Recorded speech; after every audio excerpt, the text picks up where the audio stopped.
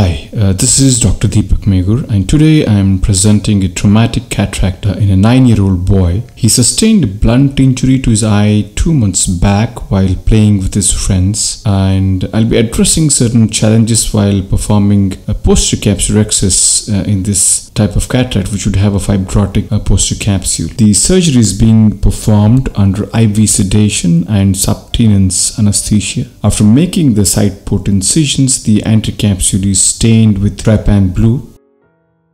After filling the chamber with dispersive Ovd, I create the main incision.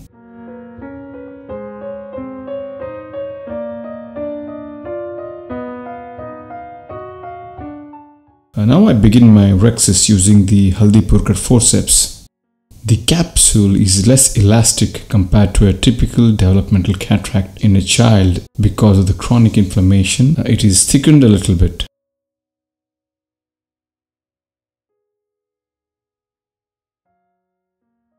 Nevertheless, care has to be taken to use the stretching technique whenever there is the slightest hint of the rhexis running away, as is being done here during the completion of the rhexis. Sizing and centration of the rhexis is critical, and I've got an appropriately sized rhexis here. The soft nucleus is maneuvered out of the bag during hydro procedure.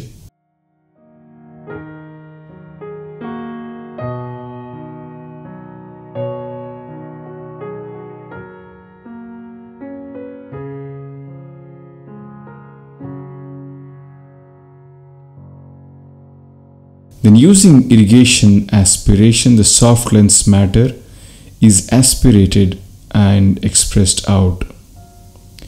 At this point, please note the low bottle height. The scleral rigidity being very low in these young children, it is wise to use a low bottle height to minimize sudden fluctuations in antechamber depth. Now the remaining cortex is aspirated out in a very controlled manner.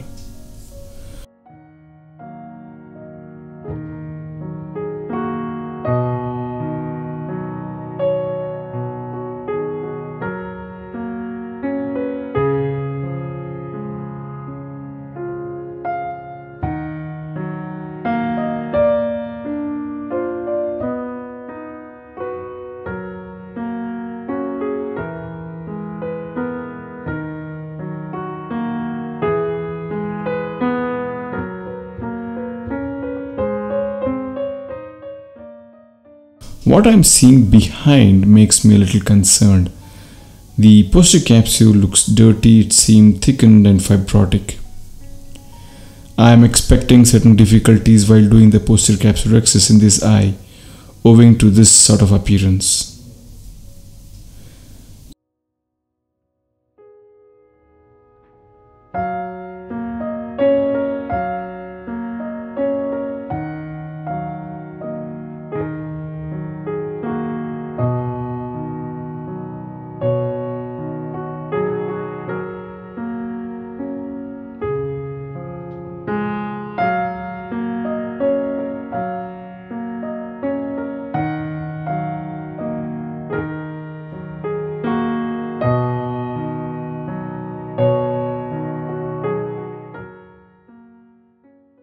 Now is the time to do the posterior capsulorhexis. Again, I follow the same principle of underfilling the bag with Ovd so that the posterior capsule remains slightly taut so that I can perforate it easily with the straight 26G needle. Once I have this opening, I am injecting sodium hyaluronate through the opening into the burger space. Immediately I can see that the Ovd falls down deep, suggesting that the anterior highlight could be well behind. Now using the Haldipurkar forceps through the side port, I initiate the rhexis, and I can see that there is an overlying fibrotic plaque which is being torn and not the posterior capsule. So time for me to go back and again catch hold of the edge of the posterior capsule and then begin doing the rhexis. Owing to the fibrotic nature of the posterior capsule, I am having a little difficulty in tearing and also possibly inducing some stress on the zonules. The opening is slightly smaller than what I would have wanted. So now I want to go back and resort to Vitrector, which is usually my go-to device in such complex situations.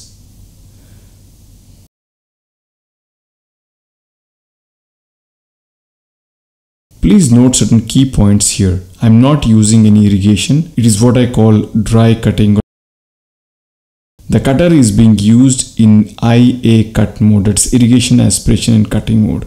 That is, there will be some aspiration before the cutting begins, that is in foot pedal 3.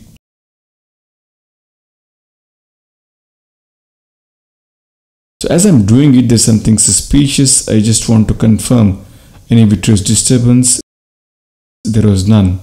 Basically, I wanted to avoid anti-vitrectomy in this child as I don't feel it is necessary nor is it justified to do vitrectomy in these children as a primary procedure, especially in these slightly older kids. Now I thought that I'll enlarge the capsulotomy after implanting the lens. I'm placing the single piece hydrophobic acrylic lens in this child, and I've targeted the residual refractive error at about plus 0.5 diopters.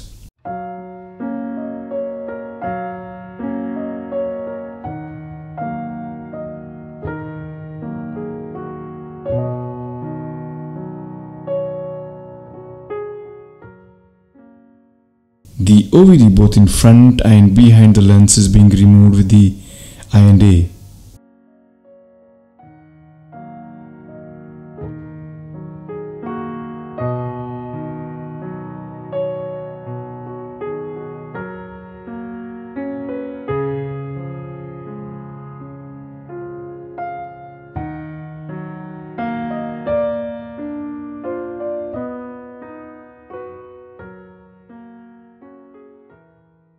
Remove the OVD behind the lens. I go with my cutter so that I can trim the posterior capsular opening a little bit. I want to enlarge the size of it.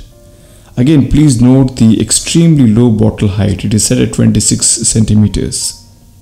So I have enlarged the capsulotomy to a decent size. A little bit of OVD comes out, but I can still see some amount of OVD is still present in the burger space. I just leave it there. I don't want to go deep now. One final confirmation of any vitreous disturbance, and there is none. The lens is sitting nicely and well centered.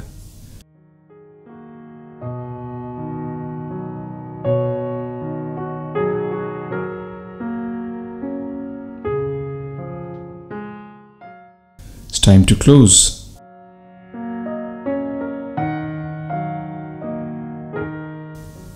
Time is taken to hydrate the wounds and to check them for any leaks. They look fine. That's it. The case is done. And this is the first day picture. The patient reads 612 unaided. And this is the 5th day picture. The posterior capsular opening quite well in the visual axis, so looks alright. That's it. I hope you found this helpful and thank you for attention.